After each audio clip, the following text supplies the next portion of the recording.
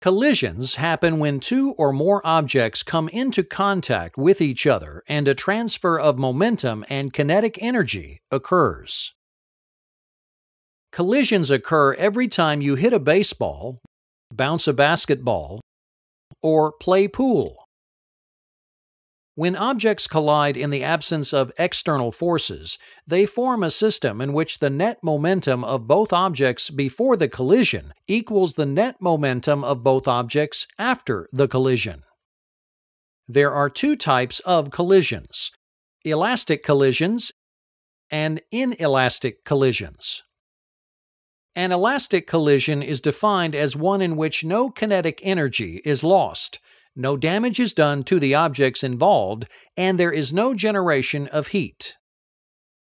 In the real world, no collision is perfectly elastic because so many other forces come into play, like friction, air resistance, and gravity.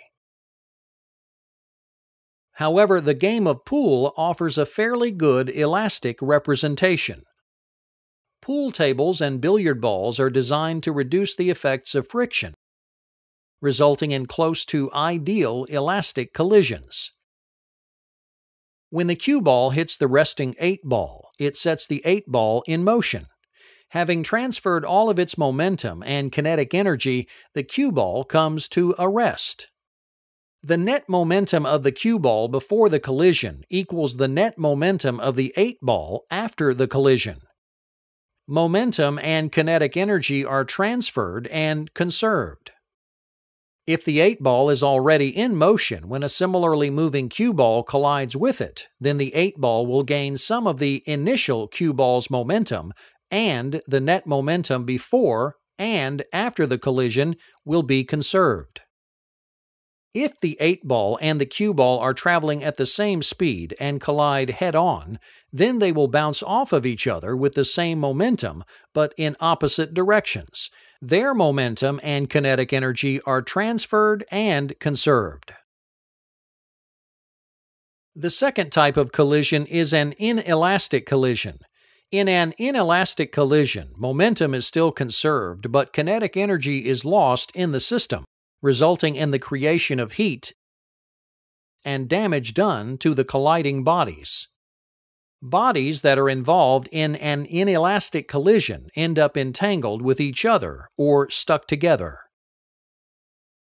A clear example of an inelastic collision is a car crash. In order to understand the conservation of momentum in this example, we'll imagine a car crash taking place in a world where road friction and air resistance have no bearing on the system. Let's take two cars, A and B, with equal mass. Car B is parked when car A plows into it head-on at a velocity of 10 meters per second. Kinetic energy is immediately lost as the cars become mangled and stuck together. Some energy is converted into heat. Momentum after the accident, however, is conserved. With no road resistance, the doubly massive car wreck will continue moving in the same initial direction as car A, but at half the speed.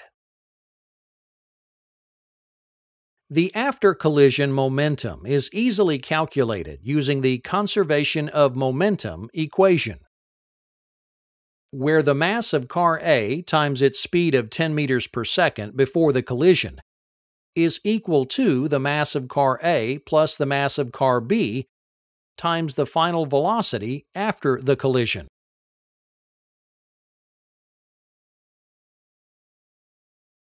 Rearranging the equation to solve for the velocity after the collision gives 5 meters per second.